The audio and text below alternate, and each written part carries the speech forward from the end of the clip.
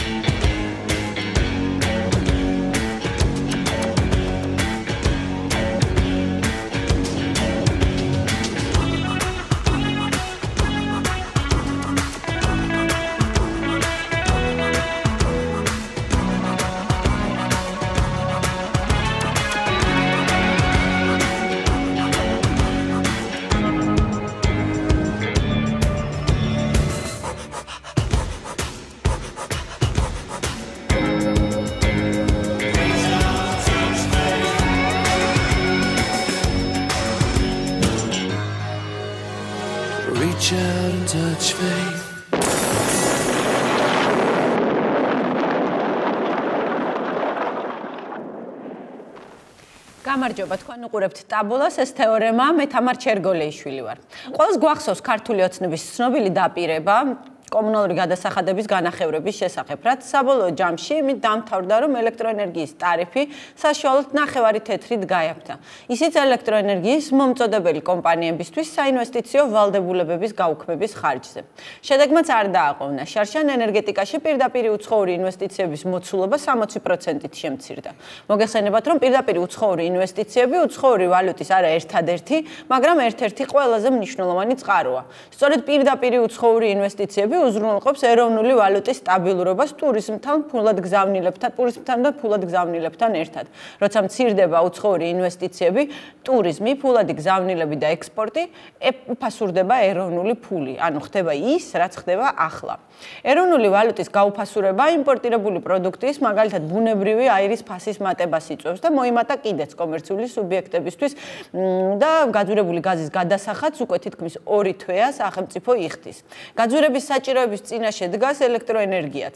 ქვეყნის ყველაზე მსხვილმა სადისტრიბუციო კომპანიამ და არა მარტო მან ენერგეტიკის მარეგულირებელ კომისიას ტარიფის გადახედვის მოთხოვნით უკვე მიმართა. ამ ამბის გასაჯაროებით უკმაყოფილება გამოხატა პრემიერმა. ჩვენ შეგვიძლია ვნახოთ მისი კომენტარი. ძალიან გთხოვთ ყველას, როგორც ენერგოპროფსარუმადგენელს, ენერგეტიკის სამინისტროს მარეგულირებელ კომისიას, რომ თქვენი შიდა საუბრები არ უნდა გახდეს საჯარო. თქვენ შიგნით ისაუბრეთ, იმსჯელეთ ამა თუ კომპანიის მომართვებზე, მაგრამ ეს არ უნდა იყოს საჯარო. პირველი შემთხვევა არ არის, როდესაც ივანიშვილის ყოფილი თანაშემწე უვიცობას ავლენს. საქართველოს მთავრობის ხელმძღვანელმა არ იცის, რომ მარეგულირებელი კომისიის საქმიანობა არის საჯარო და რომ მოინდომოს ენერგეტიკის სამინისტრომ ინფორმაციას ტარიფის გაზრდის მოთხოვნის შესახებ უბრალოდ ვერ დამალავს. რომ შევაჯამოთ რა გამოვიდა. იაფასიანი პოპულიზმის გამო ელექტროენერგიის ნახევარი თეთრით გაიაფების მიზნით ენერგეტიკული კომპანიებისთვის საინვესტიციო ვალდებულებების გაუქმების და ზოგადად საინვესტიციო კლიმატის გაუარესების შედეგად შემცირდა პირდაპირი უცხოური ინვესტიციები, რამაც შეუწყო ხელი ეროვნული ვალუტის გაუფასურებას და დაიწყო ხალხის გაღარიბების პროცესი. სავალუტო ფონდის პროგნოზის მიხედვით 2015, ანუ მესამე და კარგ წელს თითოეული ჩვენგანი საშუალოდ $612 გავღარიბდებით. გაღარიბებულ მოსახლეობას კი ტვირთად ან პირდაპირ ტარიფების გაზრდის გზით, ან ირიბად ტარიფების სუბსიდირების გზით გაუძვირდება ის, რაც ყველაზე მეტად სჭირდება. დენის გაძვირება ცხადია გარდაულად გამოიწვევს ყველა იმ სერვისის და პროდუქტის გაძვირებას, რისი წარმოებაც დენთანაა კავშირში. რატომ დავდექით ამ პრობლემის წინაშე და როგორ უნდა დავახციოთ თავი ამ ვითარებას? ამ თემაზე ვიმსჯელებთ თეორემას პირველი ნაწილის სტუმრებთან ერთად, წარმოგიდგენთ მათ ვახტანგ ლეჟავა, თავისუფალი უნივერსიტეტის კანცლერი, ზვიად ხორგვაშვილი, თავისუფალი და აგრარული უნივერსიტეტების პროფესორი, დავით ონოფრიშვილი, ფრაქცია თავისუფალი დემოკრატები და ლევან კალანდაძე, ეკონომისტი, საზოგადოება 2030-ის წევრი და სულ ცოტა ხანში ჩაგვერთვება არჩილ მამათელაშვილი, ეკონომისტი სკაიპით უკრაინიდან. მანამდე კი პირველ რიგში დიდი მადლობა მინდა უთხრა სტუმრებს, რასაკვირველია იმისთვის, რომ დრო გამონახეს თეორემაში მონაწილეობის მისაღებად და მინდა შემოგთავაზოთ აი ეს დაპირებების კასკადი, რომელიც ზუსტად აი ტარიფების თემას უკავშირდებოდა ქართული ოცნების ხელისუფლებაში მოსვლამდე თუ მოსვლის შემდეგაც ცოტა ხნით. ოქტომბრის ბოლოდანვე თქვენ გაგინახევრდებათ მარტო გადასახადები. იმიტომ რომ ესაა მიშას ქურდული წილი. დენი არ უნდა ღირდეს 7-8 თეთრზე მეტი, ღირს 17 ხალხო, იმიტომ რომ კურდული წილი აქვს იმას. ესეთი დონის გადასახადები, რაც საქართველოში არსებობს, ხვალიდანვე შეიძლება ამის განახევრება. თუ გინებავთ, ელექტროენერგია საქართველოს აქვს ძალიან იაფი, ჩვენ ძალიან ბევრი ჰიდროელექტროსადგური გვაქვს და იქიდან იაფიდენი იაფათი წარმოება ელექტროენერგია, გაზ ჩვენ ძალიან დიდი რაოდენობის გაზი გვეკუთვნის უფასოდ, რამდენადაც ეს ტრუბა გადის ჩვენს ტერიტორიაზე. რა თქმა უნდა, სოციალური გადასახადები აუცილებლად შემცირდება ჩვენი მოსვლიდან. ელექტროენერგია ჩვენ ვაწარმოებთ ქართველები, ჩვენია. ეს არ არის ნავთობი და გაზი, რომელიც შემოგვა გარედან. ელექტროენერგია ჩვენი მდინარეებიდან ამოღებული დენია. ანუ ჩვენს მეგაკეთებელ, მისი თვითღირებულება მაქსიმუმ არის 6-5-6 თეთრი კილოვატი. მეგპირდებით, რომ ჩვენი ქვეყანა თავს დაახსებს გაჭირვებას. მეგპირდებით, რომ ჩვენ შევამცირებთ გაუმართლებლად მაღალ კომუნალურ გადასახადებს. ვერ მოახერხეთ გარკვევა ბოლომდე ფასს წარმოქმნა როგორ ხორციელდება ელექტროენერგიაში და ესევე გაზზე და უახლოეს დროში ალბათ მოახერხებთ და განმარტავთ. წინასწარ შემიძლია გითხრათ, რომ ის განახევრება სასაცველოდებოდი, რა თქმა უნდა, ეს არ გამოვა და გადაჭარბებულად საუბრობდით, როგორც ჩანს. თუმცა რაღაც დონით შემცირებაც გაზისაც და ელექტროენერგიასაც ალბათ მოხერხდება. რას ვერ ვასრულებთ? ეს ვკითხე ბაქრაძეს და რა თქმა უნდა დაეხია უკან. რას გვაკრიტიკებენ ჩვენ? რაც შეეხება ტარიფებს. ტარიფები გარკვეულწილად შემცირდა. განახევრება დაჟინებით არსად დარქმულა არც ერთ გამონათქვამში. პერსპექტივაში კიდევ შევამცირებთ ტარიფებს. თქვენ გონიათ რომ გაზშიც კი რაც ყველაზე ცოტა შემცირდა ტარიფი 10% თქვენ გონიათ ცოტა შეღავათ მოსახლეობისთვის თქვენ როგორც ჟურნალისტი დამიკონკრეტეთ ჩემი გამონათქვამი ან ჩემი პარტიის წევრების გამონათქვამი რომ ჩვენ დავპირდით და ვერ ვაკეთებთ იმაზე მეც ვაკეთებთ აი ეს პრეტენზია მაქვს მე რაც დავპირდით იმაზე მეც ვაკეთებთ და იმაზე მოკლედ დროში და სანამ სტუმრებთან შეკითხვით გადავალ, სურს დავიკითხო ნაწყვეტი ქართული ოცნების წინასაარჩევნო პროგრამიდან ჩვენ მიგვაჩნია, რომ კომუნალური ტარიფები უნდა ეფუძნებოდეს რეალურ გათვლებს, შესაბამებოდეს გაწეული მომსახურების ხარისხს და ხელმისაწვდომი იყოს ქვეყნის მოქალაქეებისთვის.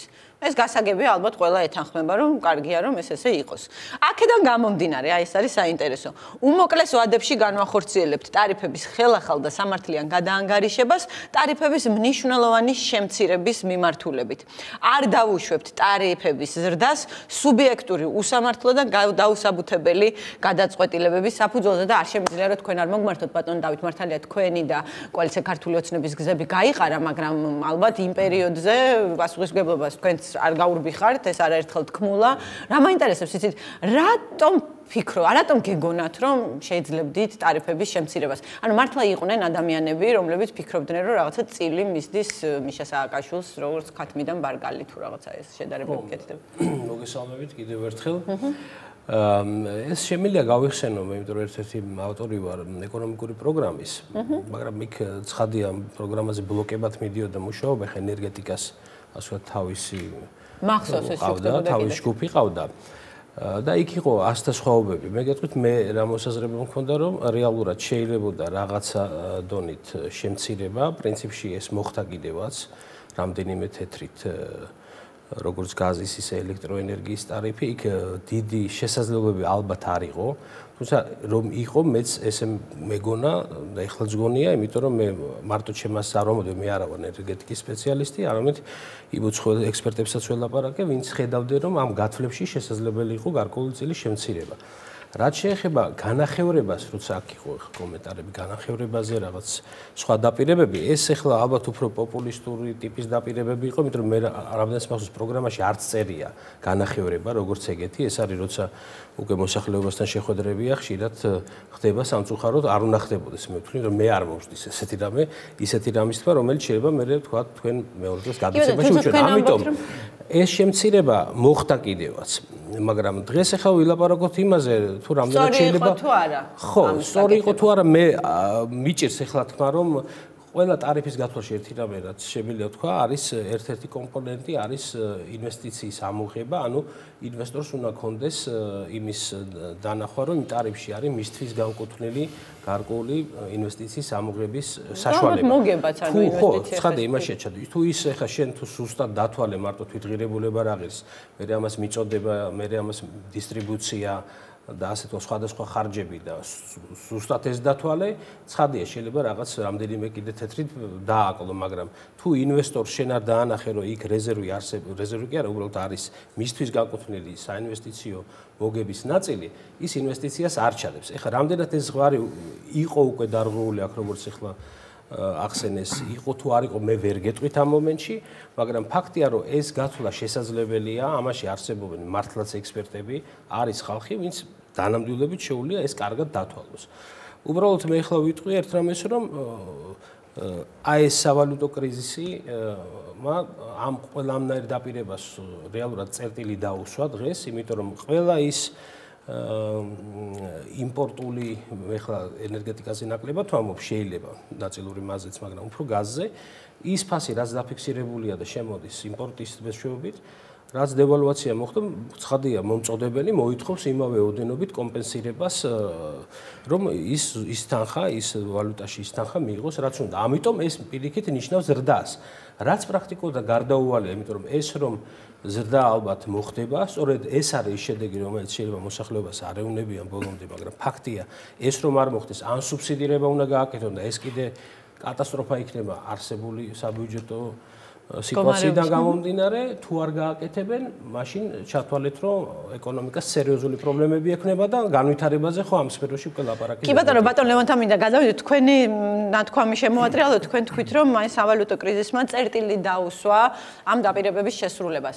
ამ დაპირებების შესრულებების მცდელობამ ხომ არ გამოიწვია პირიქით სავალუტო კრიზისი, ასე ხომ არ შეიძლება საკითხის დაყენება, იმიტომ რომ თუნდაც აი შესაძლებელი იყო ბატონ დავითი ამბობს, ვთქვათ, სხვა ექსპერტებთან, ამ დარგის ექსპერტებთან კონსულტაციით ასეთ გინდებოდაო, მაგრამ მე საქმეზე რომ მიდგა, გაირკვა რომ თუ საინვესტიციო ვალდებულებებს არ ამოაცლი თელას 80 მილიონის ოდენობით, ვერაფერს ვერ მოხდება, ხო?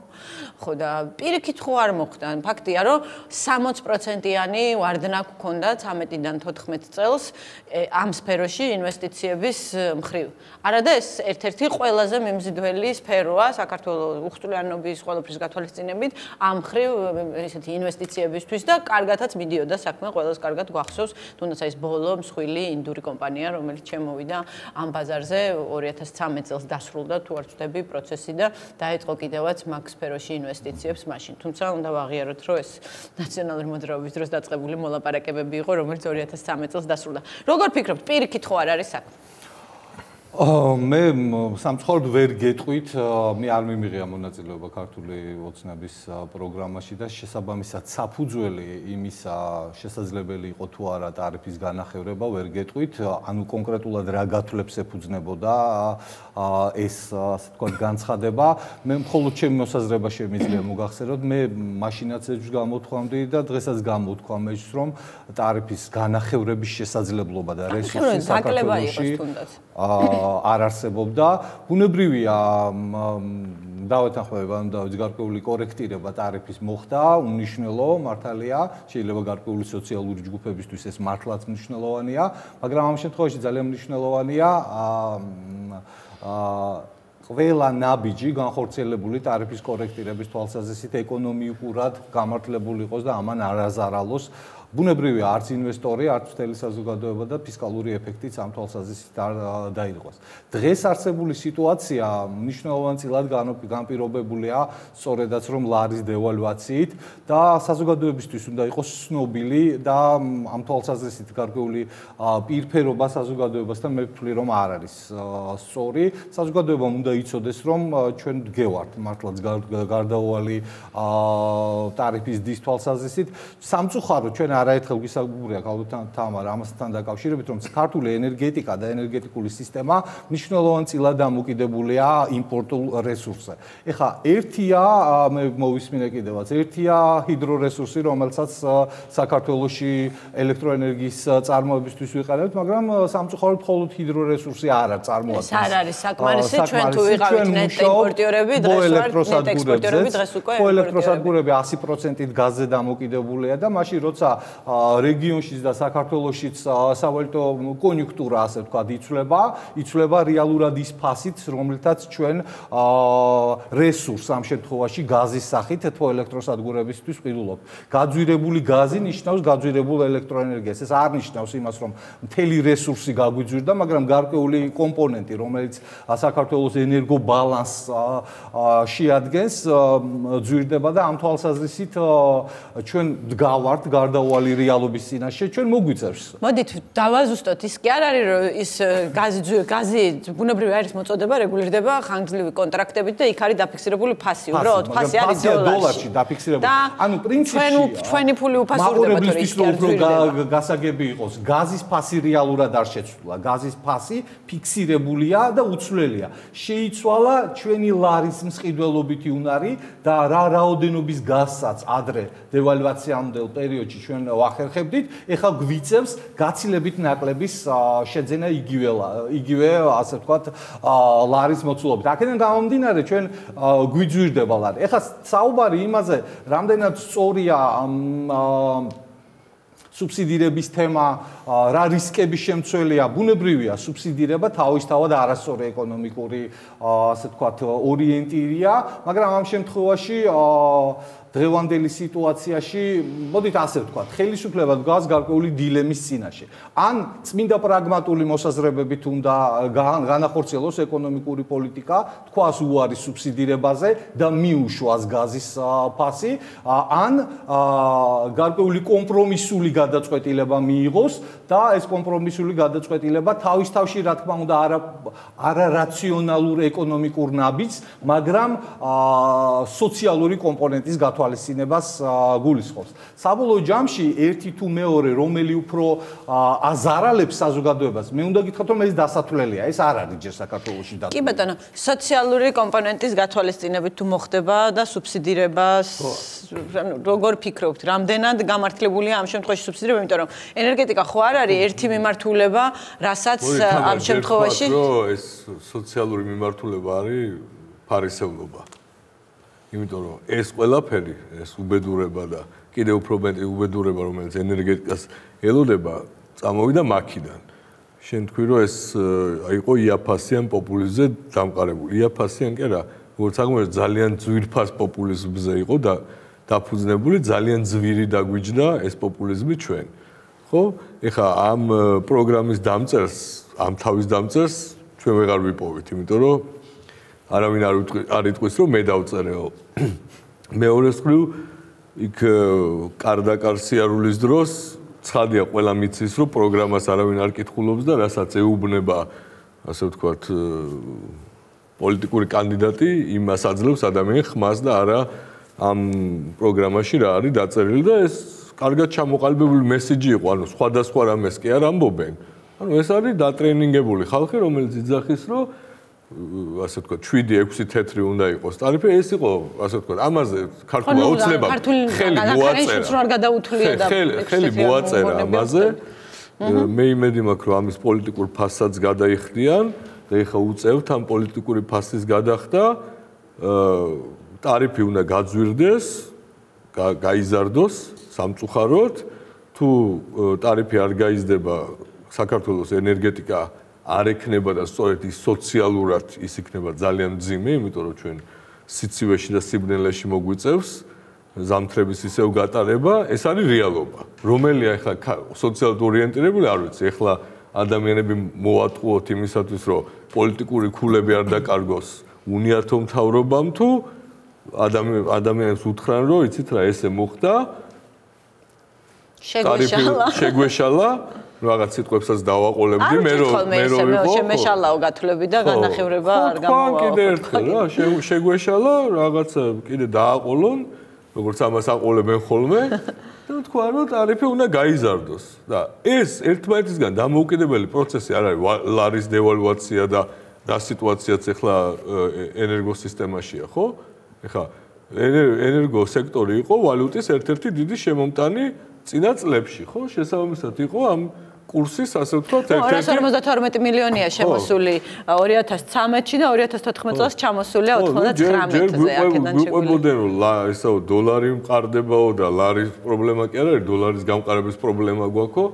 ეხლა დოლარი სუსტდება, რატომღაც შესუსტებულ დოლართან მიმართ ლარი კიდევ უფრო სუსტდება, ანუ ფუნდამენტური პრობლემები გვაქვს ეკონომიკაში და შევდივართ ჩემდა სამწუხაროდ მე მგონი აი იმ ჯადოსნურ წრეში, როდესაც ყველა შემდეგი ნაბიჯი იწვევს კიდევ უფრო სიტუაციის გაუარესებას, იმიტომ რომ ერთის მხრივ ასე თქვა გვაქვს დევალვაცია მეორეს მხრივ დევალვაციის გამო არ გვინდა ეკონომიკურად სწორი გადაწყვეტილება მივიღოთ, ეკონომიკურად არასწორი გადაწყვეტილება იწვევს კიდევ უფრო მეტ კრიზისს და ესე ხვდებიან ეკონომიკურ კრიზისში ქვეყნები. მორევივით სიტუაციაში. ეს არის რაღაცა ესეთი მორევში ჩათრევა, თორე ხა ეკონომიკის სახელმძღვანელოში ყველგან წერია, როგორ ხდება ეს ყველაფერი. უბრალოდ მე იმ მომენტში პოლიტიკურად არ ყოფნის ძალა, რომ გადაწყვეტილება მიიღო, თორე ეს ყველაფერი აღწერილია.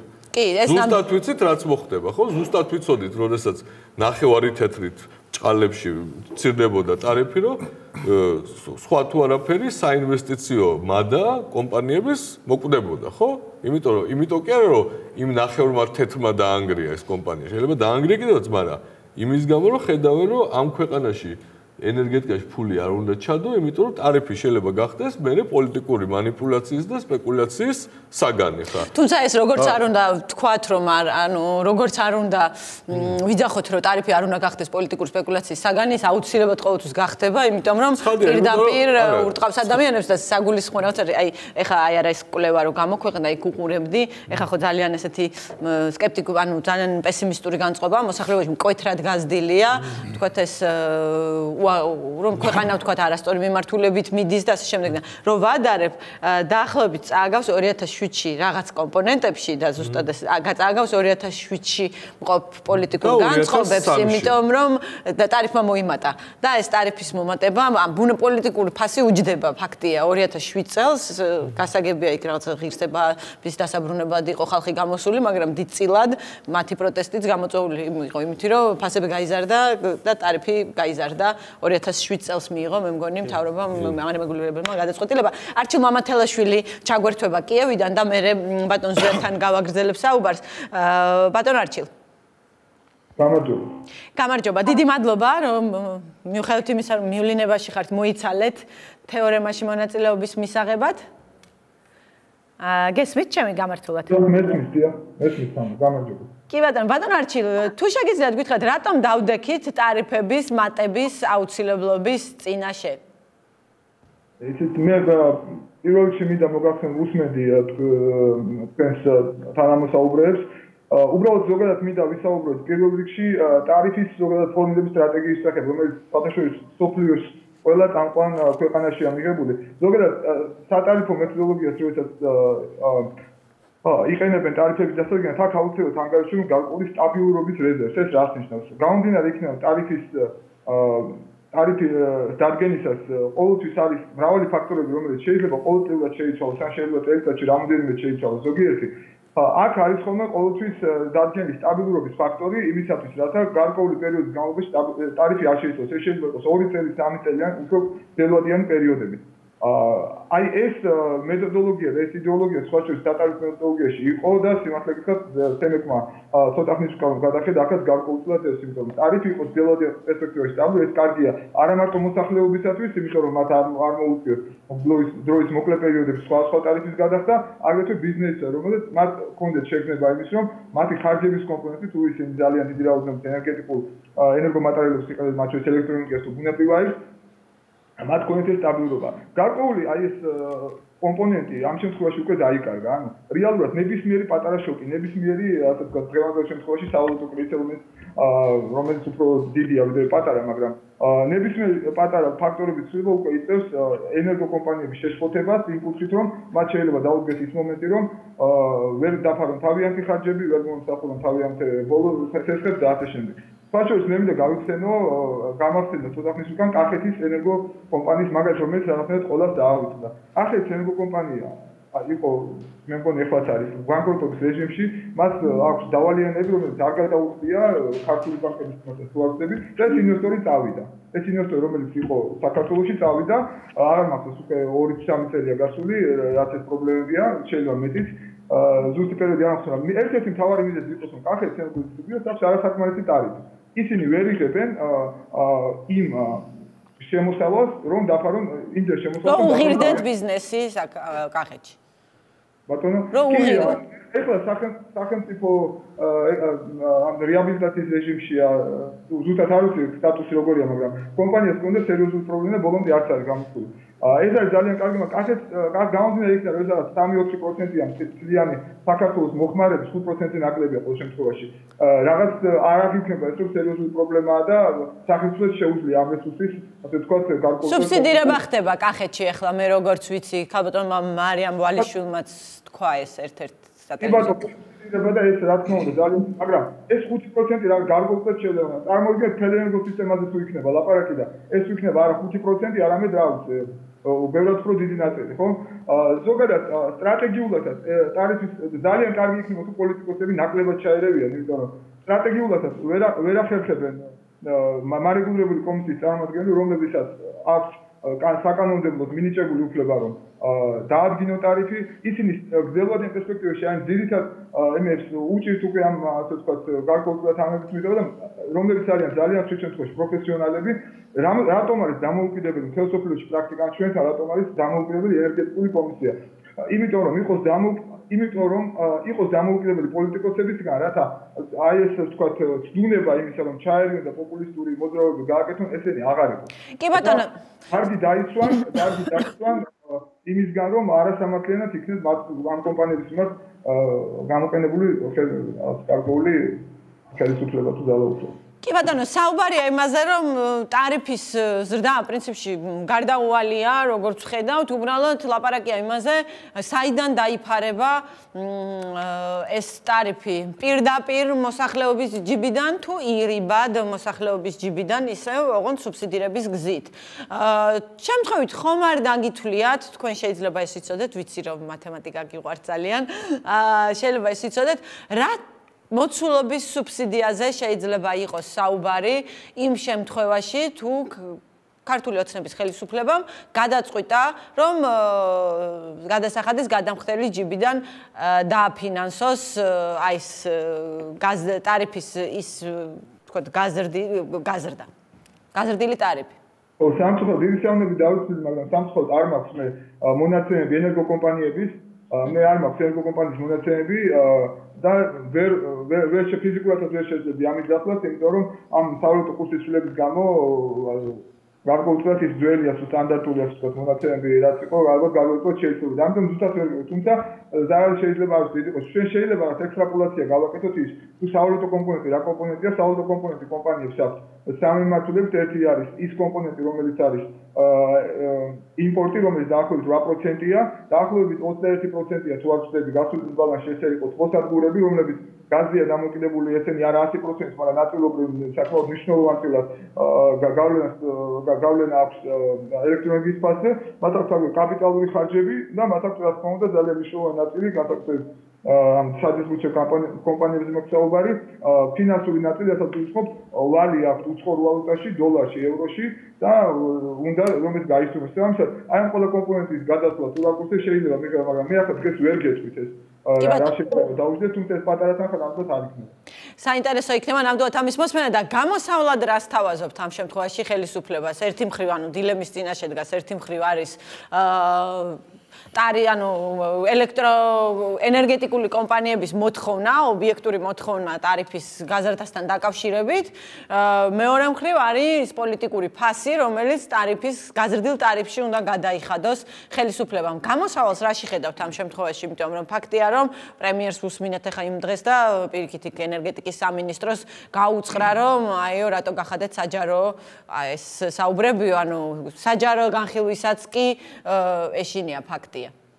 ის არის მე სიმართლე გითხრათ ვფიქრობ რომ ის მოდელი წესები რაც ჩვენ გვაქვს იმის დაცვა რომ თავიდან მომხდარიყო ერთად რომ გაგრძელდეს იმ კუთხით რომ ასე ვთქვათ ტარიფები იყოს ის რაც უნდა იყოს როგორც განსაზღვრულია ჩვენი სატარიფო მეთოდოლოგია სხვა შორის ეს სატარიფო მეთოდოლოგია ახალ-ახალ გადაიხედა და საერთაშორისო პრაქტიკის საერთაშორისო ნორმების შესაბამისობაშია მე როგორც ვიცი უცხოელი ექსპერტები ვიყავ ჩართული ძალიან კარგი ექსპერტები სხვათა შორის მე ვფიქრობ ამ მიმართულებით უნდა წავიდეთ მიუხედავად იმისა რომ ტარიფის გადაჭრა შეიძლება ძვირი იყოს მაგრამ თუ ჩვენ არ მივყვებით აი ამ გარკვეული წესებს თუ ასე ვთქვათ ამ პრინციპებს სხვა პრინციპებზე მოხდა საუბარი მაშინ უფრო ძვირი დაგვიждდება. ეს გაიცა კიდევ უფრო ძვირი იქნება, მეტი სუბსიდია დაჭირდება. და თქვენ წარმოგიდგენთ, ახლა თვითონ ენერგოკომპანიები წარმოგიდგენთ, აქ ორი გზა არის, სუბსიდირება. სუბსიდირება შეიძლება სულად ვერ მოხდეს, იმიტომ რომ სუბსიდირება შეიძლება გაიჭროს ბიუჯეტში, ხო? ეს ხომ ისედაც ვერ მოხდება. ახლა ეს კომპონენტები რაც ჩამოთვალე, ის შემთხვევაში თუ კომპანიას დაუდგა პრობლემა, პირველ რიგში რაც გააკეთებს, რომელ ხარჯს შეამცირებს, ხო?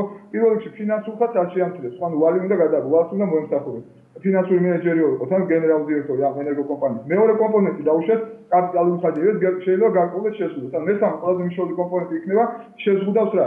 იმპორტის შეძენა უნდა შეზღუდოს, ხო? გარკვეულწილად ამ შეიძლება დაიწყოს კომპანიებმა ესეთი რაღაცა, რომ გარკვეულწილად შეზღუდულსაც კი მიაწოდონ. ეს შეიძლება დაარქვან, არ ვიცი, იყოს გარკვეული არის ტექნიკური სამუშაოები თუ არის სხვა რაღაც მიზეზი, მაგრამ შეიძლება ეს 8% არ არის, შეიძლება ძალიან მნიშვნელოვანი ეს რომ პრინციპები დარგვამ შეიძლება ერთმა დარგვამ მეორე უფრო უარესი გამოიწვიოს და აქედან გამომდინარე ამ პრინციპების დაცვა არის ძალიან მნიშვნელოვანი და მოსახლეობისათვის მიუხედავად იმისა რომ შეიძლება ძნელი იყოს ეს უნდა აუხსნათ და მეორე ამ პრობლემის გამოსწორება არ არის ენერგეტიკაში და ენერგეტიკაზე ასე ვთქვათ გარკვეული მეტი ძალისხმევა გამოიჩინოს ენერგეტიკაზე მეტ ძალაზე წავიდეს. არა, ამის ეს არის გამოწვეული მაკროეკონომიკური პრობლემები და არა ენერგეტიკის დარგში არსებული ხარვეზები და პრობლემები. ეს მაკროეკონომიკური პრობლემები არის ზოგადი სისტემური მიდგომა, ანუ აქ არის ორი მეთოდია. ერთი არის მონეტარული პოლიტიკა და ფისკალური. მონეტარულმა მე მგონი საკმაოდ დაბალი იყო საპროცენტო განაკვეთები, გარკვეული რესურსი ამოიწურა, ხო? შემდეგი ნაბიჯი არის ზოგადი ეკონომიკური მიდგომებზე უნდა გაძლიერდეს ის მიდგომა თუ мотиваციები, რომ ის ფაქტორები, რომლებიც ამას ლარის დევალვაციას თუ სხვა მაკროეკონომიკურ პრობლემებს იწვევენ, ესენი აღმოითქვას, იგივე თუნდაც უცხოური ინვესტიციების მიმართულებით დამატებითი ღონისძიებები, აგრეთვე სხვა მიმართულებით, რომელიც არის ექსპორტის კომპანიების მათი ახალისება, არ ვიცი, შეიძლება მე არ მაქვს ამის კონკრეტული პასუხი, როგორ უნდა მოხდეს, მაგრამ მიზეზები ძალიან მარტივია, მარტივი კი არ უყურებთ, მცირეა მათი, ასე ვთქვათ, ჩამოთვლა და ანუ ამ მიმართულებით უნდა გაგვიდეს მუშაობა. თვითონ ენერგეტიკის დარგზე წნეხის გადატანა მე ვფიქრობ არ არის სწორი, იმიტომ რომ ეს დარგი არ არის იმდენად ძლიერი, ზოგს გონია რომ ისეთი ძლიერია, რომ ყველაფერს გავudzes. იმდენად ძლიერი არის და თუ ელექტროენერგიის მიწოდებაში შეიქმნა შეფასება, ეს არ გამოიწვევს ხოლმე მოსახლეობის უკმაყოფილებას, იმით რომ შუადღით 2 საათი შეიძლება დენი გაჩვენოს. არა, აქ მოხდება ყოველგვაროვანი დიდი პრობლემები იმ კუთხით, რომ საწარმოები, ინვესტიციები შეიზღუდება. წარმოვიდგინეთ ქვეყანაში, სადაც ელექტროენერგიის მიწოდებაში ენერგოკომპანიას პრობლემები აქვს და იქ ინვესტიციები გაიარდა და ბიზნესი. ნუ წარმოვიდგინეთ, არ გვინდა ჩვენ ვცხოვრობდით ეგეთ ქვეყანაში, ბატონო არჩი. მე უბრალოდ მე ერთი აზრის თქმა მინდა რომ პრობლემა არ არის თვითონ ენერგეტიკის დარგში, პრობლემა არის მაკროეკონომიკურ პრობლემებში და უნდა გადაიჭერეს ის პრობლემები, რომელსაც გამოიწვია ეს პრობლემა და არა ამ პრობლემის შედეგად დაზარალებული ნაწილის კიდევ უფრო და სუ ბოლოს შეკითხვას დაგისვათ ბატონ არჩილ, თუ არ გაზარდა მარეგულირებელმა კომისიამ ტარიფი და დარჩა ყველაფერი ისე როგორც არის, უნდა ველოდოთ თუ არა დენის გათიშვას ქვეყანაში. ნუ აგითხარით ხო ვერ გეტყვით ახლა იმ შემთხვევაში თუ კომპანიებს ფუნქციონირებას ენერგოკომპანიების ფუნქცია არის რომ აწარმოონ ელექტროენერგია. იმ შემთხვევაში თუ კომპანია შეექმნება სერიოზული ფინანსური პრობლემები და ვერ შეძლებს თავის ფუნქციების სრულად შესრულებას, იგივე იმპორტის შესყიდვას, კაპიტალური ინვესტიციების განხორციელებას, ცეცხლის გასტუმრებას, რომელიც ცხოვრვალობაში აქვს, რა თქმა უნდა არ არის გამორიცხული, რომ მათ ვერ შეძლონ თავის დაკეთებული მოვალეობის უყოფლად შესრულება. კი ბატონო, დიდი მადლობა ბატონო არჩილ იმისთვის, რომ უკრაინაში დრო გამონახეთ ჩვენთვის. გემშვიდობებით მე განვაგრძობ სტუმრებთან ერთად საუბარს. შეიძლება რაც შეეხება მაკროეკონომიკ ეს სიტუაცია გამოწვეულია უფრო მაკროეკონომიკური პრობლემებით და არა ენერგეტიკაში არსებული პრობლემებით ამბობს ბატონ არჩილ მამაშვილ-თელაშვილი. ბატონ ზვიად, თუ გახსენდებათ თქვენ თუ ეთანხმებით თქვენ ამ მოსაზრებას? სანამ აქ კითხვაზე პასუხს გაგცემთ, ანუ თქვენ კითხვას ვამდით, რა დაუჯდება საქართველოს სუბსიდირება ელექტროენერგიის. საქართველოს შემთხვევაში ნუ ადრე ქონდა დათვლილი ზუსტ რეთოს ვერ დაგისახლებთ, მაგრამ შემიძლია დაგისახოთ მაგალითად უკრაინის შემთხვევაში. უკრაინის მთავრობა აფინანსებს ელექტროენერგიის ტარიფის ნახევარს და საკმაოდ დიდ თანხას იხდის ასევე გაზის ტარიფში და უნდა გავითვალისწინოთ, რომ უკრაინის საბიუჯეტო ხარჯები არის მთლიანი შიდა პროდუქტის 50%, ანუ ნახევარი თითქმის. და აქედან სუბსიდირებას დახარჯული თანხა არის დაახლოებით 20%.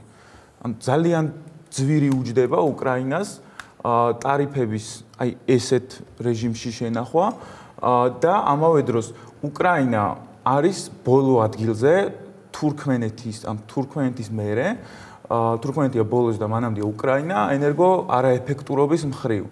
ანუ ენერგო არაეფექტურობა ნიშნავს, რომ რამდენი ენერგია საჭირო მთლიან შიდა პროდუქტში $1 შესაქმნელად. და უკრაინას ძალიან ძვირი უჯდება ეს სუბსიდირება ელექტროენერგიის და გაზის ტარიფის.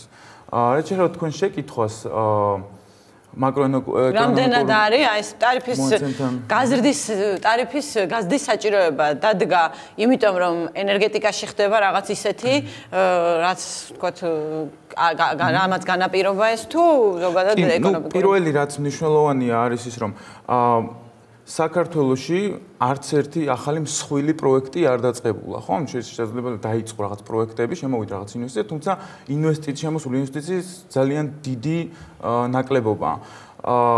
შესაბამისად, საქართველოში ელექტროენერგიას რაც გამოიმუშავებს ეს მაქსიმალურად არის დატვირთული და გასათვალისწინებელია ისიც რომ მოხმარება ელექტროენერგიის ყოველწლიურად იზრდება.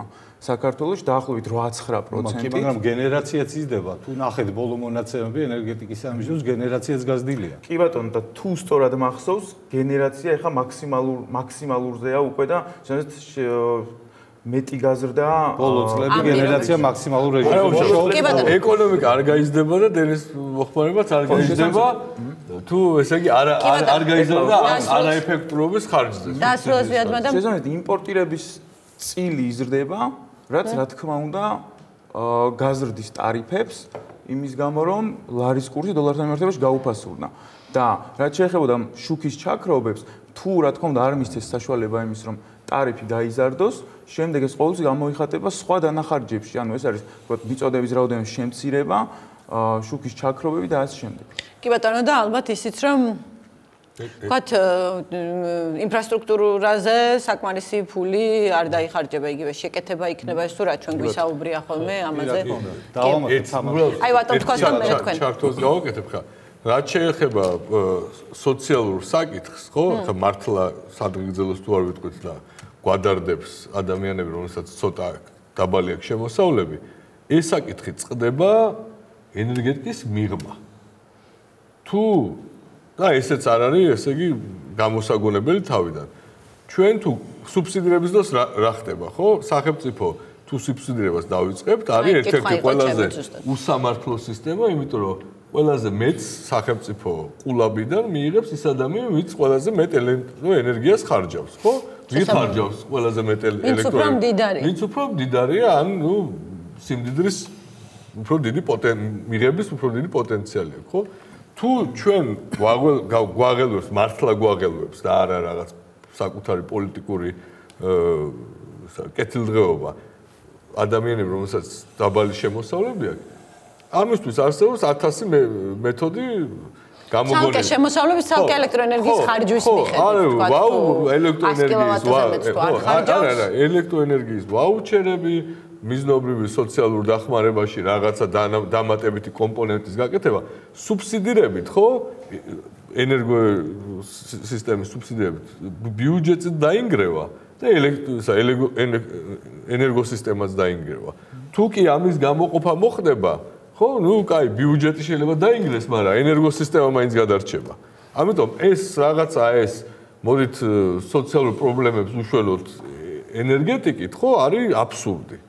კი ბატონო, ანუ პრინციპში კეთილი ზახვებით მოკირწყული გზა ჯოჯოხეთისკენ მიდის. რომელიც იქნება ბნელი და ცივი. კი ბატონო, ანუ აი ბატონასაც გვთავაზობს არის რა გზაც ვთქვათ დასახა ახლა და პრინციპში თქვენს შორს არიყავით ამ აზრისგან არის ის რომ ფაქტია რომ ტარიფი საჭიროებს გადახედვას და ის უნდა გაიზარდოს. უბრალოდ რამდენად რომ გაიზრდება მე ამ გაზრდილის ფასს ვინ გადაიხდის. ბატონო ამბობს რომ იმ შემთხვევაში თუ სახელმწიფო გადათლიანად და თლიან სუბსიდირებას მოახდენს, მაგ შემთხვევაში გადასახადი წავა ყველაზე მეტი შეხვდება გადასახადის განახორციელების ფულიდან იმას ისაც ვისაც არ უჭირს ისედაც ეს ფული და ისაც ბევრს იხდის და ბევრს ხარჯავს ელექტროენერგიას და ამიტომ ბატოს შემოთავაზება იყო ის რომ თქვათ იგივე სოციალურად დაუცველები არიან თუ ის ადამიანები რომლებიც ცოტა ელექტროენერგიას ხარჯავენ და ამისი აღრიცხვა შესანიშნავად ხდება, იმიტომ რომ თელას ფაქტი ანუ დისტრიბუტორი სტატუსი აქვს ადამიანებს, ხო? მათი დახმარება მოხდეს. იზიარებთ თუ არა ზოგადად ამ მიდგომას თქვენ და თუ არ იზიარებთ, მაშინ რა არის თქვენი შეთავაზება? მან პირველ რიგში სწორად იყო ჩამოყალიბებული.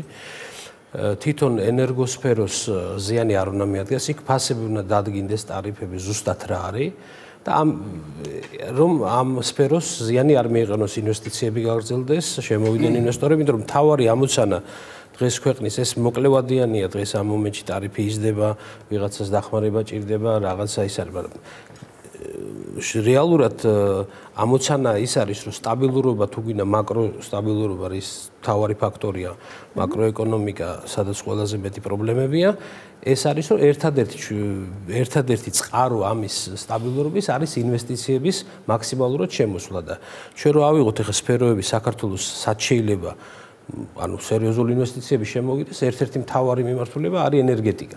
ამიტომ ჩვენ ამ მიმართულებას თუ დავხურავთ, იმიტომ რომ ფაქტურად ტარიფს იმას არ დავაწესებთ, რაც არის, ჩათვალეთ, რომ აქაც არ შემოვა ინვესტირება, ეხლა სოფლის მეურნეობაში რაც შემოდის, ცოტა შემოვა და სხვა სფეროები ეხლა ტურიზმის ნაწილში შეიძლება შემოვიდეს. არ არის ეხლა საქართველოს ისეთი ქვეყანა, რომ ჩვენ რაღაც ძალიან მაღალი დონის ინვესტიციები შემოვიდეს რაოდენობის თვალსაზრისით და ერთ-ერთი მნიშვნელოვანი არის ენერგეტიკა. ამიტომ იქ უნდა დაფიქსირდეს ის ეკოსაბაზრო ტარიფი, რაც არის საჭირო. ამის შემდეგ უნდა იფიქროს მთავრობამ, როგორ აგზით წავა. ცხადია, მიზნობრივი უნდა იყოს სოციალური დახმარება, ვის დაეხმარება და იქ კომბინაცია უნდა გაკეთდეს, რომ აი რაღაცაში მე გეხმარები, მაგრამ უნდა იყოს ზედაზღვარი ამ ტარიფის მოხმარების. და ეს მიცემს ესეც შუალედური ალბათ რაღაცა პერიოდის მანძილზე, რომ ცხადია ყველამ არ იგრძნოს ეს ძიმე პრობლემა რაც არის. სხვანაირად ნებისმიერი სხვა ნაბიჯი აქ რაც არ უნდა გადაიდგას, იქნება დამღუპველი, რა თქმა უნდა. და ძალიან სწრაფად მოხდება ამ შემთხვევაში მინდა გითხრათ. კი ბატონო, ბატონო, თქვენც მინდა მეკითხა, ტარიფის განგარიშების წესი განსაზღვრულია კანონით თუ რაღაც მსგავსი აქტით, ნორმატიული აქტით. ამ შემთხვევაში დღევანდელი ვითარებიდან გამომდინარე, აკმაყოფილებს ტარიფის წარმოქმნის, თქვათ, როგორ თქვა, სამართლიანია თუ არა აი ეს წესი ახლა ტარიფის გამონგარიშების, იმიტომ რომ ის ფაქტია გულისხმობს შიგნით კომპანიის მოგებასაც, თქვათ, ინვესტიციებს და ყველაფერს. დღევანდელი ტარიფი თუ აკმაყოფილებს იმ მოთხოვნებს, რაც განსაზღვრულია კანონმდებლობით. თავიდან აღვნიშნოთ იმის შესახებ, რომ თავად ეს არის ძალიან რთული, ასე ვთქვათ, ბევრი კომპონენტისგან შედგარი ტარიფი. ბოლო პერიოდში ენერგეტიკის მარეგულირებელ კომისიაში მოხდა ტარიფის გაანგარიშების მეთოდიკის წესის შეცვლა და ინერგა უფრო პროგრესისტული მეთოდი და დღეს ენერგეტიკის მარეგულირებელ კომისია სწორედ ამ უფრო პროგრესული მეთოდით და მეთოდოლოგიით სარგებლობს. ეხლა ტარიფის გაზრდასთან დაკავშირებით დღეს ჩვენ ვერ ვიტყვით ტარიფი გაიზრდება თუ არა. ტარიფის გაზრდის შესახებ გადაწყვეტილებას არ იღებს მთავრობა. ტარიფის გაზრდის შესახებ გადაწყვეტილებას იღებს ენერგეტიკის მარეგულირებელი კომისია.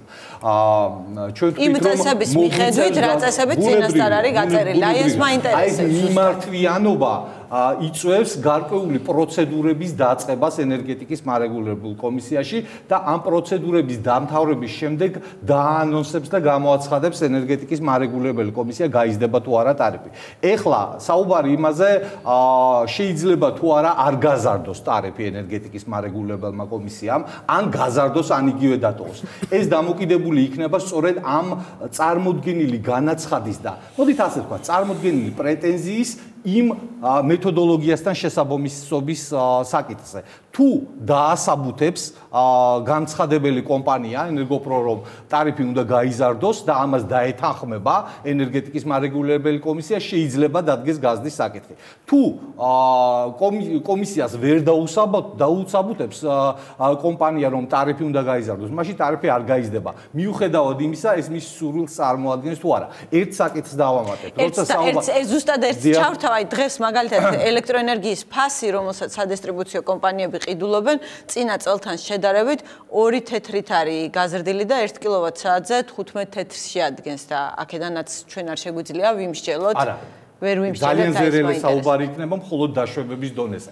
მე მაინც ვისურვებდი, რომ მთელი საზოგადოებას თითოეული ჩვენგანი დაველოდოთ უფრო ჩვენზე უფრო კომპეტენტური ინსტიტუტის გადაწყვეტილებას, საბოლოოდ როგორ ჩამოყალიბდება ენერგეტიკის მარეგულირებელი კომისია, არ არის გამორიცხული ტარიფი არ გადაიხედოს. თუ ენერგეტიკული კომპანია, ამ შემთხვევაში განცხადებელი კომპანია ვერ დაასაბუთებს თავის პრეტენზიას. და რა, მაგრამ ხო ახლა აქ ცხოვრობთ, ხო, რაშიც ის ენერგეტიკული კომპანია ცხოვრობს და მოღვაწეობს, იგივეს განვიცდით ჩვენც ახლა და რატომ შეიძლება რომ ამ პირობებში ვერ დაასაბუთოს? შეიძლება. ჩვენ აკლებს განვიცდით, იმიტომ გადაწყვეტილება იმასაც დაასაბუთოს, შეიძლება ვერ დაასაბუთოს. ამაზე ნუ ვიდავებთ ახლა მარჩიელობას და მკითხაობას და მე ერთი თემა მინდა ასე ვთქვათ განვავრცო, როცა საუბრობთ იმაზე, რომ აბსოლუტურად გეთანხმებით ენერგეტიკის სფერო მართლაც ერთ-ერთი ყველაზე საინვესტიციო მიმზიდველი და საინტერესოა უცხოელი ინვესტორებისთვის და ნუ ვიტყვით, რომ საქართველოსთან ინვესტორები გარბიან, ამ პროექტები არ ხორციელდება. დაშემილია კონკრეტული პროექტები დაგისახელოთ. ტატა ჯგუფი, რომელიც აშენებს ტატა ჯგუფი, რომელთანაც ხეთაგურმა იმუშავა და გაფორმდა და საინვესტიციო პროექტი ხორციელდება წლების განმავლობაში. ის ერთჯერად ინვესტიცია არ იყო. ხუდონი ვერ გაგრძელდა მაგალითად. ხუდონის შესახებ გადაწყვეტილება მიღებულია და როგორც ენერგეტიკის სამინისტრო აცხადებს, უახლოეს პერიოდში მოეწერება ხელი შეგიძლიათ ერთი დავამთავრო, ჩამოთვალო. ნენსკრას ჰიდროელექტროსადგური 1 მილიარდიანი, რომელიც წელს იწყება. ნამახვანის წესების კასკადი, რომელიც ასევე ძალიან მაღალი დადგმული სიმძლავრის და გამომუშავების არის. ეს პროექტები ყველაფერი ან დასრულების, ან დაწყებულია, ან უახლოეს პერიოდში დაიწყება. ამ ყველა პროექტებში თუ ხელშეკრულება დადებულია მით უმეტეს, თუ არ არის და მემორანდუმი ან ამდაგვარი, ყველგან ჩაწერილი იქნება, რომ ტარიფი ადეკვატური თუ არ იქნება საბაზრო ამოღებასთან, ის არ გააგრძელებს ან დასვავს იმპუნქტების ამოქმედებას, რომელიც მისთვის ინვესტიციების მიმზიდველია. აბა ეხლა ტატა ჯგუფი დაიწყებს ისეთი მშენებლობას, რომელიც განსაზღვრული აქვს ტარიფი და ეს უკვე ჩადებულია, როცა ტატა ჯგუფის მიერ აშენებული ხო და ეს ტარიფი ვერ იქნება ამოქმედება, ის ფიქსირებულ ფასად იმაზე ნაკლები ხო ვერ იქნება. იმაზე დავთ, რომ ეს ფასები ფიქსირებულია. ეჭვი მაქვს, რომ ამერიკულ დოლარშია და ხო, მაგას გეუბნები. ბუნებრივია. ანუ აქ სხვა რამეზებს არ საუბრობთ, რომ საქართველოსთან გარბიან ინვესტორები, არავინ არ გარბიან, არ ვიძახი. შემორბიან. და მაშინ ერთი წამი მარტივი არითმეტიკა, ხო? 2000 რატომ იყო 2250 მილიონზე მეტი ინვესტიცია მაგალითად 2013 წელს და ეს ტატას ჯგუფის უსტერ რატომ არის 99 ახლა თუ არ გარბიან ან არ 2014 წელი ენერგეტიკული ინვესტიციების თვალსაზრისით იყო პრობლემური. ჩავარდნა იყო შეიძლება ითქვას. აი ეს თქო მე მგონი ზვიადმა სხვა მაგრამ ეს არ ნიშნავს, რომ ინვესტორები საქართველოსთან გარბიან. არავინ არ გარბის. არის ძალიან ბევრი პროექტი, რომელიც დაგეგმვის ან უკვე განხორციელების სტადიაშია. და ეს არის ერთ-ერთი გამოსავალი. ერთ-ერთი გამოსავალი და შუალას. კი ბატონო, ძალიან მარტივია, ხო? ყველა ასეთ ხელშეკრულებაში და მემორანდუმში არის ასე ვთქვათ, დაზღვევა კომპანიების, ხო? იქ არის სახელმწიფოს მიერ გარანტირებულ ფასად შესყიდვა. ეხლა სახელმწიფო თუ ისე ვიზახი 8 ცენტად პირობითად ვამბობ, იყიდის ელექტროენერგიას, ხო, რაც 16 თეთრზე მეტია, ხო? როგორ შეიძლება ტარიფი იყოს 16 თეთრზე ნაწილი? ესე იგი სუბსიდირება უნდა გავაკეთოთ, ხო? რატომ გონიათ 8 ცენტად არის? შეგიძლიათ მემორანდუმში რაღაცა ცენტად, ხო? 5 თუ იცვლება, ხო, ბუნებრივია რომ ტარიფიც უნდა შეიცვალოს. რატომ უშვებთ იმას, რომ შეიძლება მარეგულირებელმა არ შეცვალოს ტარიფი, ანუ ხალხის დამშვიდებას ახლა მე ვამბობ, რომ პრემიერის ბრძანების შესაბამისად თუ თეორიული დაშვება არის, რომ შეიძლება შეიცვალოს, მაგრამ შეიძლება გამცხადებელმა კომპანიამ ვერ დაასაბუთოს. როგორ შეიძლება ვერ დაასაბუთოს? აი მაგას ვერ ხვდები ბატონო ლევან.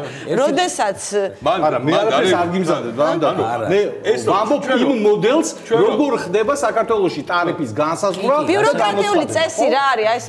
ეს ხო გავიგეთ უკვე ეს აგვიხსენეთ. კი, რასაკვირველია. მანდ რომ ესე იყოს, რომ იქ არის რაღაცა ფორმულა, რომელშიც მივა ენერგოპრო და ამ ფორმულაში შეიყვანს მონაცემებს და ჩვენ შეგვიძლია მონაცემის ვერიფიკაცია გავაკეთოთ, სწორია თუ არა და მე ფორმულა დაუთვლის და ბოლოში ესე გამოგვიგდებს ტარიფს, მაშინ გასაგებია, მაგრამ ესე ხო არ არის. ჩვენ გვაქვს ენერგეტიკული კომისია, რაც რო გითხრათ, რომ მე მაინც ამ მოდელის მომხრე არა ვარ, იმიტომ რომ ეს რაღაცა ფსევდო ავტონომია ყველა პოლიტიკურ მომენტში ხდება ხოლმე ძალიან დამოკიდებული საზოგადოებრივ აზრზე თუ არა პოლიტიკოსების აზრზე. კომპანიას მიაქვს მონაცემები და ეხლა კალკულატორში კი არ შეყავთ. მე კომისიონერები ზიან და სხედან და მსჯელობენ. და მე არ ვარ დარწმუნებული, რომ მათ მსჯელობაში არ იქნება პოლიტიკური კონიუნქტურა. ხა ვის მიერ არიან ისინი ნომინირებული, და ამ შემთხვევაში შეიძლება არ გაზარდონ ტარიფი. ცხადია, შეიძლება მიიღონ პოლიტიკურად კორექტული გადაწყვეტა, თორე ხზე არითმეტიკას და მათემატიკას ეგ ვერ გაუძლებს, იმიტომ რომ 30%-იანი დევალვაცია მოხდა, ხო? 20% თქვა აგერ ექსპერტმა, რომელიც ჩვენ ეროვნული ბანკის ექსპერტი იმათში იყო არჩეულეთ. კი, არჩიაჩიკო მამათალაშვილი. 20% გაზის კომპონენტიაო ენერგეტიკის ტარიფში, ხო ესე თქვა, 20%. აი ეს 20%-ის ნაწილი რო გადათვალო, ესე იგი, რა ვიცი ხეს დას როგორ ხო, მეორე ნაწილი, ბოდიში და ინვესტიციებს რაც შეეხება ხა როგორც ვიცით, ენერგოპრო კი არ შემორბის, გარბის. ხო? ეგ მდგომარეობა გვაქვს. აბა არა, ენერგოპროს ახლა მარტო ენერგოპრო არ არის საქართველოს. ენერგოპრო არის საქართველოს ენერგეტიკის 80%. თავის გენერაცია და დისტრიბუცია ყველაფრიანად და არის ევროკავშირის წევრი ქვეყნიდან ინვესტიციები და ისა ქვეყნის ვალი აქვს, ასე ვთქვათ, აკიდებული, ხო? ეს ხალხი გარბის, მე ეს რაღაც ამბები რაც ხდება ჯერ რომ ენერგოპროს დაარიცხეს დავალიანება, ეხლა ტარიფებზე ასე ბჭყალებში უჭედავენ და ასე შემდეგ. ამ გარიგების ნაწილი ხო არ არის? ანუ მოლაპარაკება. მაგათეს ქოვლივით ხوار დარბის, ისიც გაგიჟებული უკვე. ხო, ნუ ახლა ბოლოს თუ ნახეთ რომ წარბია ეწია, მაგლა უნდა მივხვდეთ რომ ცოტა ხანში წავლენ. კი ბატონო ზია, თქვენს გინდათ უნდა დასრულებისკენ წავიყვანო პირველი ბლოკი და გამოსავალზე როდესაც ამ კომისიაზე საუბრობდით, ანუ ერთი გასაგებია პოლიტიკური კონიუნქტურა და მეორეც ახლა საერთო ჯამში ანუ არავისთან კამათში არ შევედი, რომ უბრალოდ საინტერესო მომენტია წარმოვიდგინეთ, თქვენ ხართ თქვა მარეგულირებელი კომისია, მე ვარ რაღაც წარმოებული მიმწოდებელი და მე დაგიმტკიცოთ თქვენ რა მიღირს რა არა და მე თქვენ ესე იგი იცით უფრო კარგად მე რა მიღირს და რა არა ანუ ეს მიდგომა კი მაგრამ ეს ხო მართლა ფორმულასავით არის ეს ტარიფის განგარიშების მარტო ესე ფორმულასავით რო იყოს თამულა ხო მაშინ იქნებოდა ესე პეიბოქსი სუბიექტური ნაწილიც აქვს ხალხია ჯელობა თონეს ვერ დაუთვლის ვერავინ პური თვითონ რა უღირს აწარმოოს თუ ანუ ფასს ადგენს მიმწოდებელი და მომხმარებელი ხო ანუ ვიღაც გარეშე ენერგეტიკა სამწუხაროდ ეგრე არ არის და ამ შემთხვევაში ესე იგი ვიღაც გარეშე პირმა უკეთესად იცის რა უღირს კომპანიას ანუ ეს ცოტა არ იყოს ფასნაური მაგრამ მე დათქმული ეს რეგულირებადი სფერო ესეა უბრალოდ ჩვენ უნდა ვიცოდეთ რომ იმ მსჯელობაში იქნება პოლიტიკური ასე ვთქვათ კომპონენტი იქნება ყველა შემთხვევაში და საზოგადოებაში ცხოვრობს ხო? მე რომ ქუჩაში გამოვიდენ, მე რაიც მთავრობა გამოვიდეს და ჩემი ბრალი არ არის აგერ არიანის საშინელი ხალხი რომელმაც ტარიფი გაგიზარდო ხა ის მე პანაშვიდზე უნდა მივიდეს ხო?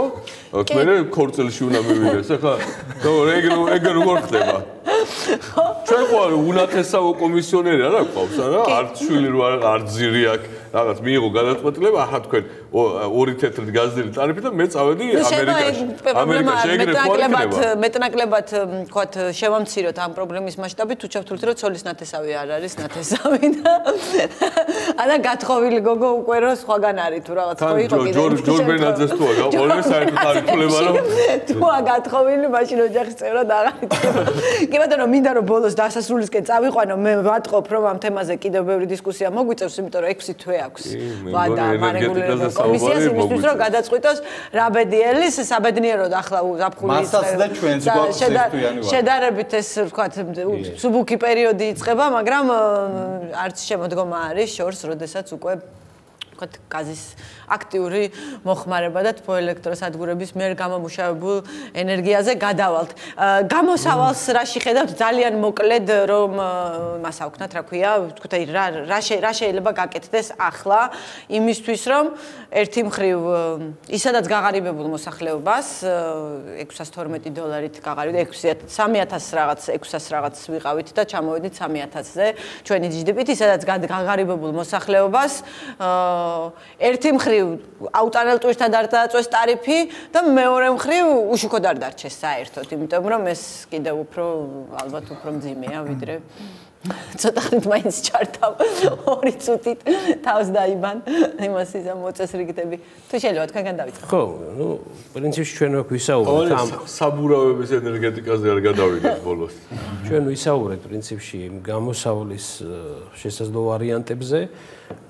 ერთია რომ ობიექტური და საბაზრო ტარიფები უნდა დადგინდეს, რომ საქმე არ გაფუჭდეს თვითონ ენერგეტიკის სფეროში და ინვესტიციებთან მიმართებაში და მეორე მხრივ ეს უკვე მთავრობის გადასაწყვეტი იქნება რომელ ვარიანტს აერჩევს ისეთ ქვეყანაში როგორც საქართველოს ცხადია, მე მგონია რომ მაინც ვერაულის გვერდს გარკვეული სოციალურ ჯგუფებს. პრინციპში ეს ბაზაში არსებობს, ვიცით, ვინ არის მრავალშვილიანი ოჯახები, ამ ქულების მიხედვით ვის შეიძლება ეს შეეხოს.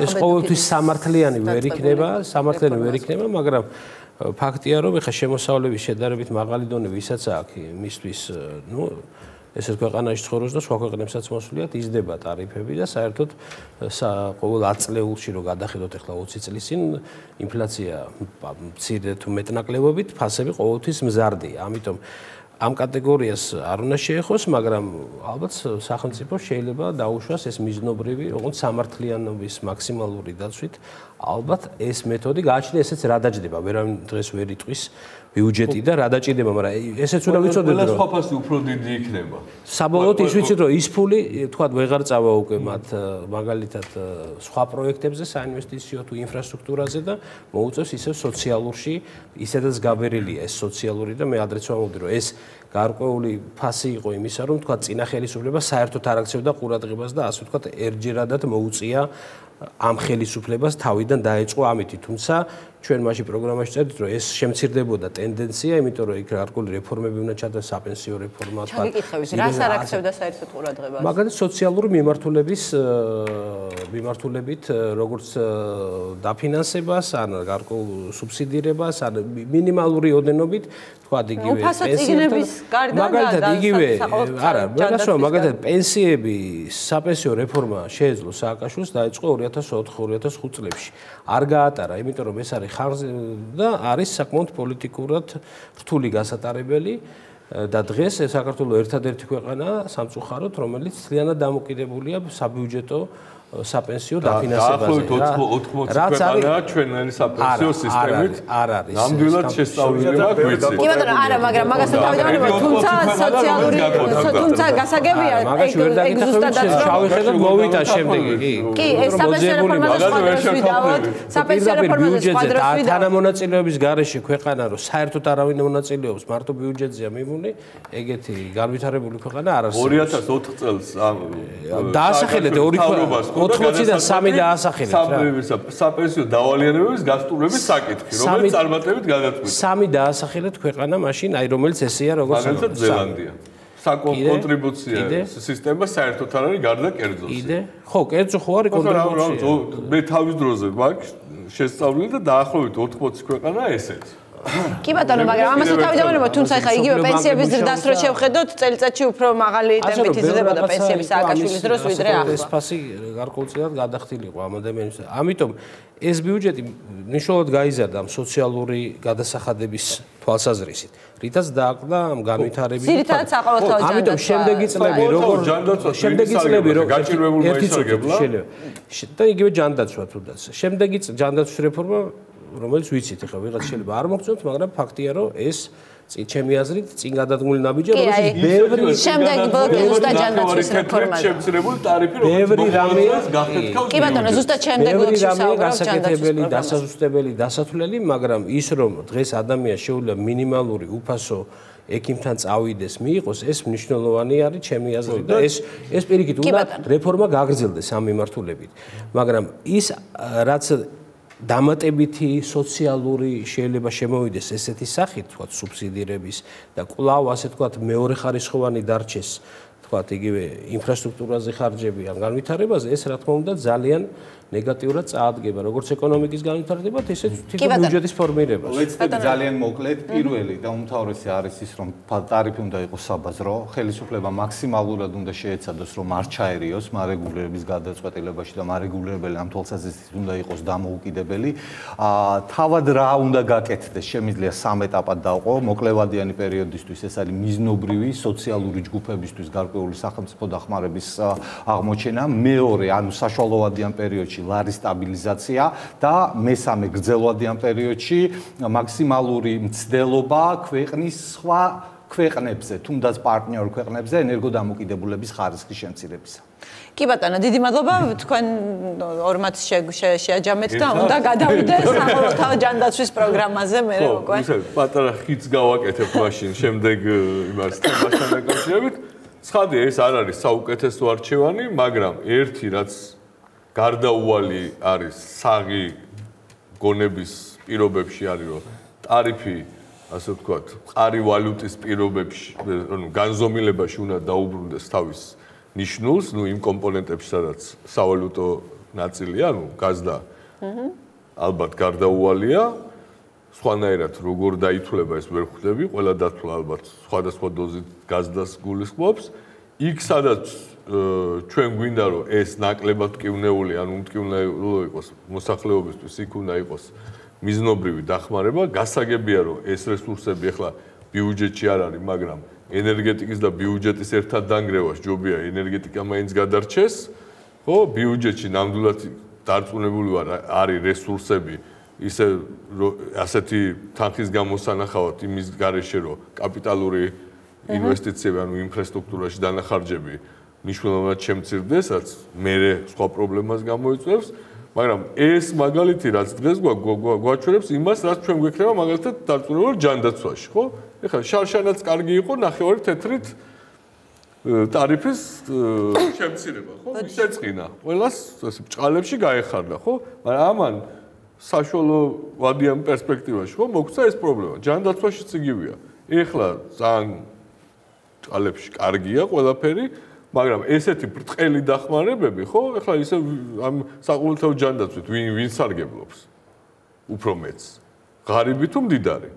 ხო, მე ეჭვმაქ, რომ კეთილდღეობა, ვისაც მეტი აქვს, მეც სარგებელს იღებს დღევანდელი ჯანდაცვის და გასყდება. ჯანდაცვის ბიუჯეტიც გასყდება. კი, და ზუსტად ცვლილებებიც არის დაგეგმილი ამისთვის გარკვეული შეზღუდვები შემოდის, ტარიფები, გადაუდებელი დახმარებები. მანიპულირება ხდება გაფორმება. სახელმწიფო არა, სახელმწიფო განფასების მანიპულირება ხდება, პროტოკოლების ფასის და ასე შემდეგ. კიდე ხდება ეს აფორმებენ როგორც გადაუდებელს და მაგას მოგონება კი არ უნდა. ეს გავიხსენოთ რა ხდებოდა ჩვენი მოსაგონი რა არის. და მაკროეკონომიკურ სტაბილურობას დავამატებ მე უბრალოდ, ანუ რაზეც დამოკიდებულია პირველ რიგში ეს ინვესტიციები, მაკროეკონომიკურ დღევანდელი გარემო რომ შევდივართ რეცესიაში ლარის კურსის გაუფასურება მეტწილად ხო, რის გამო მოხდა? მოხდა იმის გამო რომ მთავრობამ შეითავსა რაღაც უფრო დიდი გეგმავის ფუნქცია, ცხვირი ჩაყო უფრო მეტად ისეთ საქმეებში, რასაც არეგულირებდნენ უბრალო მოქალაქეები, ეს ეგრეთ წოდებული კერძო სექტორი.